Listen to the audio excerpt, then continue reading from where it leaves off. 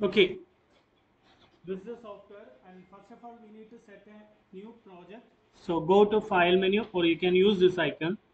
So file, new, then you need to set the unit. For this case I am setting meter, kilogram, second, sorry, millimeter, ton, second, degree Celsius, and OK.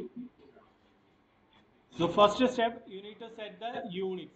Okay. Second step, import your geometry. For that, file, import, and show your part. This will be your part001.stp.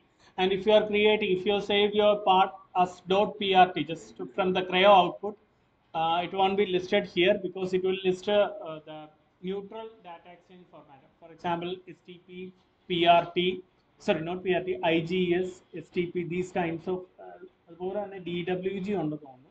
പക്ഷെ normally we will stick on this stp because that is the quality of this stp output is more. So select this part001.stp and press OK. And this is your imported part. You just inspect that. And next one, we need to create the mesh because the idea of finite element is that finite element analysis, we will divide this, the whole geometry into small elements. And these elements are called as finite element analysis.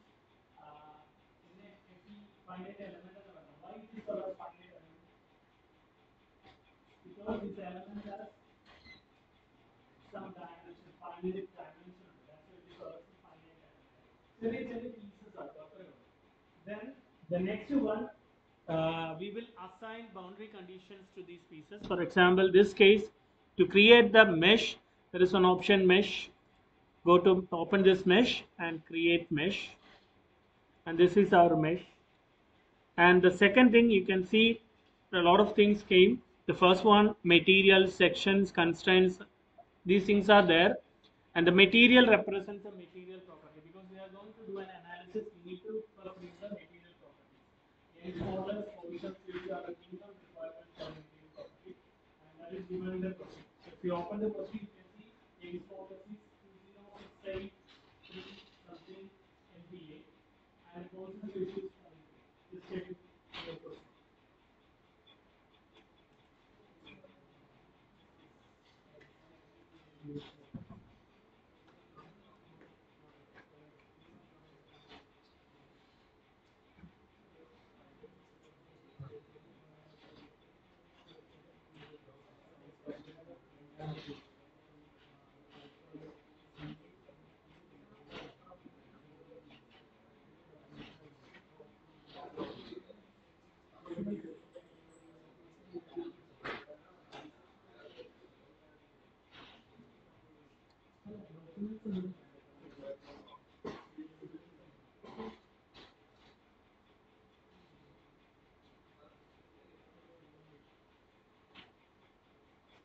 Okay.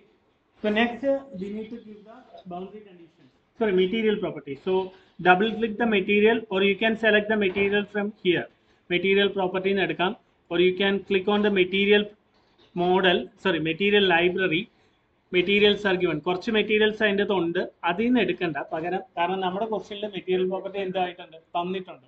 So we can directly open this property material and create, and this will be the window, and you need to create the elastic property. So double click this elastic and give material property. What's that? What's the value of this material? Young's modulus value? No, that is in PSI. This is in MPa. So 206 ഒരാൾ 843 megapascal. So we need to give E6. E6 means into 10 raised to 6. അത് ഇതിൽ മാത്രമല്ല, എക്സലിലാണെങ്കിലും Google ഷീറ്റിലാണെങ്കിലും ഗൂഗിളിലാണെങ്കിലും if you write E6, it will automatically taken as into 10 raised to 6. Okay. Then next one, Poisson's ratio. What is the Poisson's ratio value? 0.3. So it's given. Press OK. So the material is created. We need to create a section because some of the shapes will be heterogeneous and some will be homogeneous. So we need to assign what kind of sections will be solid sections, some sections will be plain sections. So either sectional material assign. So we need to create a section. So click on this section, then select the part. So select this part option and select the part, and you need to give the material here, material 1, or if you want you can change this material name. Okay, then press OK. Now it is assigned. That is, the material, the created material is assigned to the body. The next one, we need to create the analysis type. So what kind of analysis we are going to do? Here it is a static structural analysis. Static, which means you are going to do force-equilibrium analysis. So select the static step and press OK. So the next one will be what are the boundary conditions, because where the fixed supports are there, where the load is acting. These information we need to give. So from the question, you can understand all the sides are fixed. So boundary conditions, click on the boundary condition and create and select the fixed support. Okay, and select edges and press shift button for multi selection. Not control, control അല്ലാട്ടോ അതിൻ്റെ അകത്ത് shift ആണ്. And press OK. So all the sides were fixed. Fixed support means no translatory motions and no rotary motions. It's just like a clamp ചെയ്ത് വെച്ചിരിക്കുന്ന പോലെ, weld ചെയ്തൊക്കെ വെച്ചിരിക്കുന്ന പോലത്തെ concept. Okay. The next one, we need to give a load at this center. So load option is there, or you can select from here. Analysis in എടുക്കണ എടുക്കാം, അല്ലെങ്കിൽ ഇവിടുന്ന് loads എടുക്കുക. Then a concentrated force എടുക്കുക, because that is what is given in the question.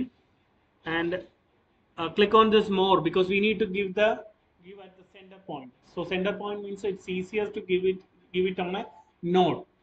So click more, and you'll be provided with the additional selection option, and from this select node and select the center node and give values. F1 means the load in x-axis, F2 in y-axis, F3 in z-axis. So this case you need to give in the F3 or F1 or F2. താഴേക്കാണെന്നുണ്ടെങ്കിൽ coordinate system അതിൻ്റെ അകത്ത് കാണാൻ പറ്റും. F3 എങ്ങനെ വേണം, പോസിറ്റീവോ നെഗറ്റീവോ? Negative. So negative, what is that value? Negative given 4448 something, 44.2 Newton. Okay, so we can see the force is acting, the pictorial representation, the force is acting downward direction. So it's correct. Then go for analysis, right click and run. So it will solve the problem, and go for results, and you can see this is the maximum deformation, total deformation, and the maximum value is shown in red color, and this is the stresses. This is actually equivalent stress. It's actually an average stress. It's like normal stress, shear stress the failure of equivalent stress is more than the yield strength of the material. Material is structure failure. If the equivalent stress of normal stress is below the yield strength, the structure is stable. So this case, it is 0.1421 MPa. What is the strength of this material? Normally steel is 100 MPa. It will be 265 megapascal. So this is safe.